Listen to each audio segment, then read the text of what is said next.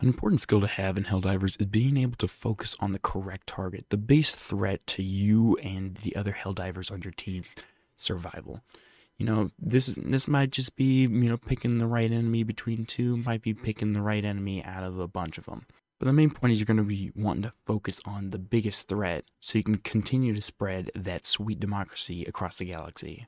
So I thought we'd play a little game on here, just going over some of the enemies and just picking what I consider to be the biggest target out of any of them. Alright, so here we have on the screen, we have our scavenger and then we have a biospitter.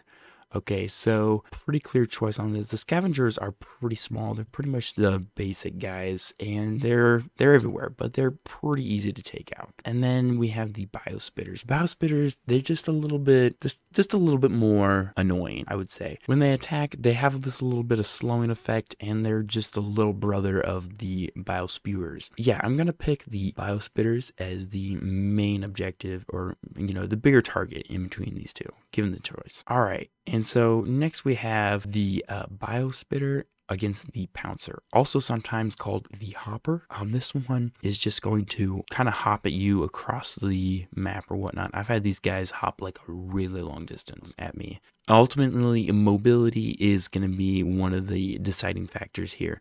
While the biospitter has a ranged attack, which is pretty okay, the pouncer being able to launch from across the field to get to you, that's some pretty good mobility, and ultimately being able to keep the bugs at bay is the main objective. So I'm going to go with the pouncer on this one. All right, so next we have the pouncer versus the warrior.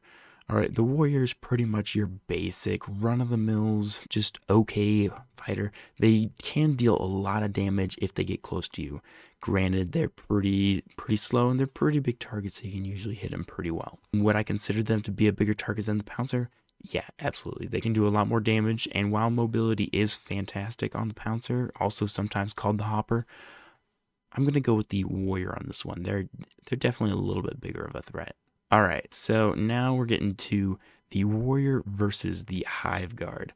Okay, so the hive guard, if you didn't know, has got this nice armor on the front, which makes him kind of a pain in the butt to deal with.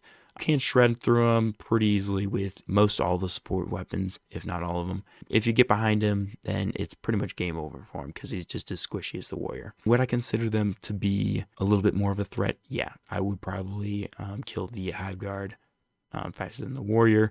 But also, you got to keep in mind that the hive guard, when he's moving towards you, if they're all sort of armored up, they'll be moving up quite a bit slower, and you can usually back up and then get them in like the leg parts or like the bottom jaw. But I consider them a bit more of a target than the warrior over here. So next we have the nursing spewer, similar to the biospewer, but it doesn't have armor. It's like the mom biospewer, and it just has the kids, I guess. Anyways, that against the hive guard. While the hive guard is pretty frustrating to deal with, the biospewer, the nursing spewer, goodness. The nursing spear's got that ranged attack, and then also if you kill them right next to you and burst this sack, it's gonna do a bit of damage to you. So yeah, the nursing spear is definitely gonna be higher up on the list. All right, next we have the biospewer versus the nursing spewer.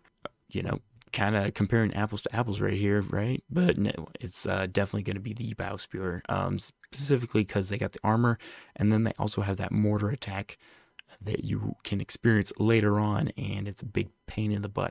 The biospewer versus the brood commander. The brood commander is pretty aggressive. They come at you pretty fast, actually. I do hate the biospewer, but the brood commander, that's going to be the main target here. So it's going to be the brood commander up against the shrieker next.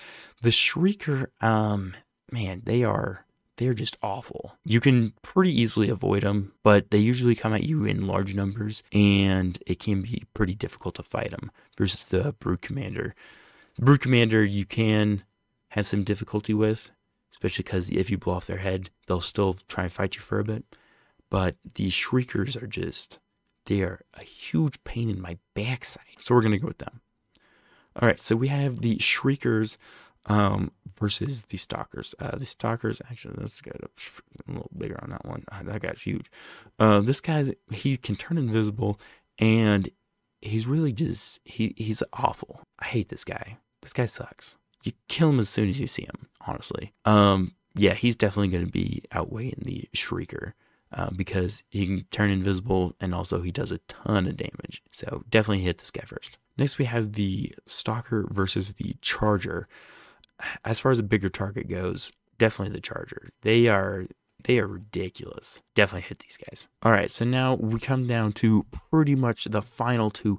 We have the Bile Titan versus the Charger. While the Charger is a huge pain, the Bile Spewer's got a lot of range attack and pretty much can send you flying from a greater distance away from where they are. They're awful. Pretty much apex predator, worst guy I've ever met. Very pixelated in this picture, apparently. And then also, yeah, definitely hit this guy first. So that pretty much the Bile Titan. Yeah, he's pretty much the worst guy there is. Yeah, he's going to be pretty much public enemy number one. Definitely hit that guy. Now, I bet you're kind of wondering, where is the Hunter in all of this? Well, good question. He's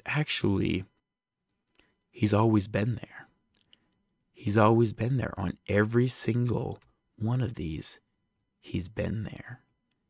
He's always been off to the side, waiting, ready to pounce, shifting from side to side, jumping out of nowhere for no gosh dang reason. Hits you with the old 1-2 combo. Look at this guy. He's evil. Kill him. Pretty much you can get away from all these guys. But this guy, him and his buddies, oh my gosh, I hate that guy.